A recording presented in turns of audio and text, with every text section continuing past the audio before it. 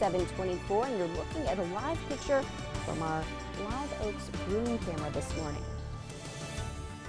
This time of the year is one of the most dangerous times to be on the road, with more people traveling for the holidays and also a surge in drunk driving. A nonprofit organization wants to raise awareness about staying safe on the road in a unique way.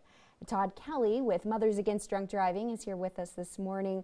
He's here to talk about this year's Tie One On for Safety campaign. Todd, thank you for being with us. Can you just explain the campaign to us? Sure. Well, thanks for having us. The Tie One On for Safety campaign is really it's the month of December that we acknowledge impaired driving, and it's the Impaired Driving Awareness Month. And the Tie One On is literally tie one on, a ribbon to your antenna on your car, basically just to acknowledge that you're aware of the dangers of drinking and driving, and to acknowledge those who are out there to try to keep us safe.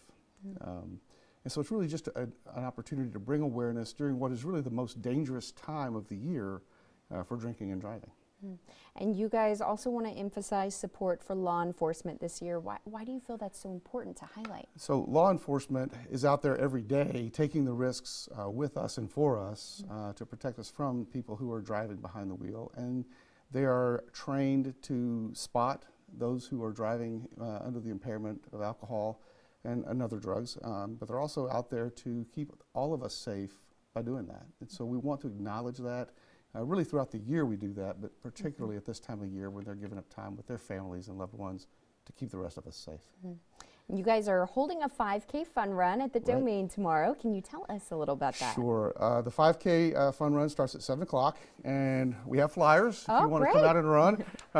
The 5K really it's our primary fundraiser for the year to support Mothers Against Drunk Driving. It starts in the morning where kids run. And all of the kids will be awarded a medal. Nice. And then it ends with the adult 5K, which I ran last year, and I'll just tell you there's a lot of faster runners out there, and I don't need to be doing it again. You can stand and watch and cheerlead from the stands, huh? Exactly. Well, thank you so much. Very important topic, and we hope that your fundraiser goes well tomorrow. Thank you. Appreciate you being here, Todd. Yeah. And right. here at KXAN, we're committed to helping you learn about your health, along with our partner, the American Heart Association. So for resources and easy tips to live healthier, head to KXAN.com and click on Simple Health.